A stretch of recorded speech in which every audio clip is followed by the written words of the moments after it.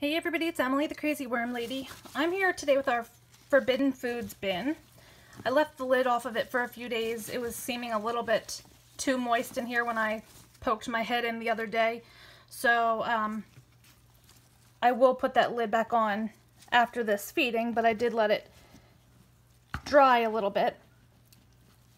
So I just wanted to see what we had left in here. Looks like some onion skins.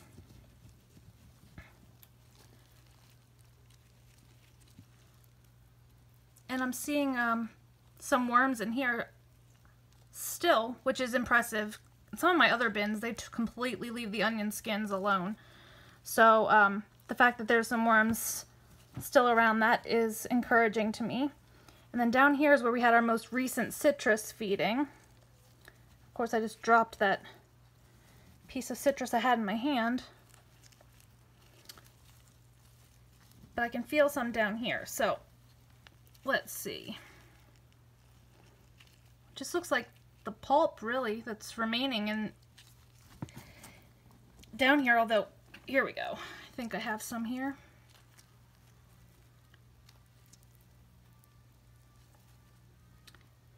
They look excellent.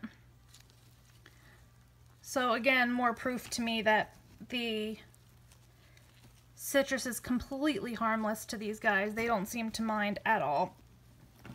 They mind more being put under this light than dealing with any sort of acidity. It doesn't seem to be a problem at all.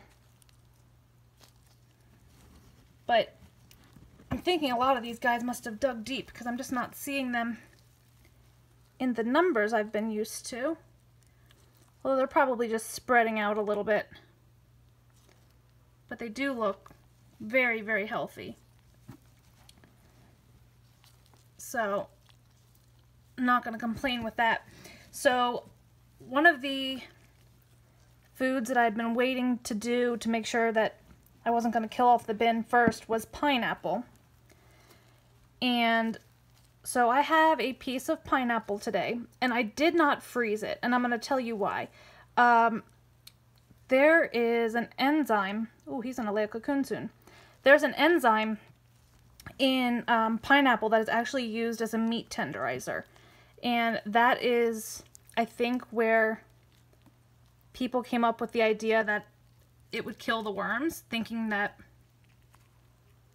they would die. So I didn't freeze it. I just kept this slice in a bag on my counter. It's gotten a little bit... it's starting to turn. It's a little funky color, but I'm thinking, just because of the fears people have discussed with pineapple, that I'm going to put it all the way over here on this other side and see if they will move over to it, and we'll give it a week and come back as usual. So let me go grab that, and we will feed these guys up.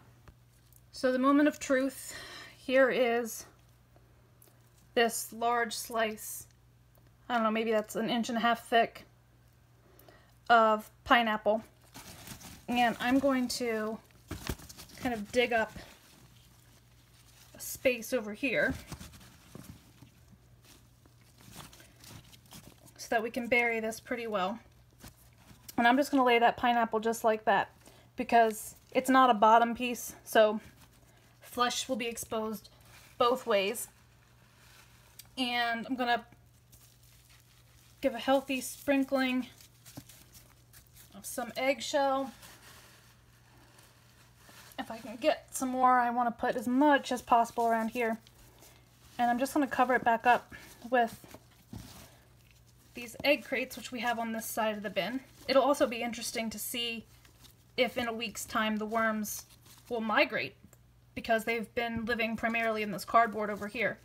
So be kind of a dual thing going on here, and see how it works. So drop your comments below, like this video, subscribe if you want some more content from me, and let's take some predictions. What do you guys think is going to happen? Will they move into it quickly? Will it harm them? Will they completely leave it alone? Let me know what you think, and I'll be back next week for our usual update. Talk to you guys soon.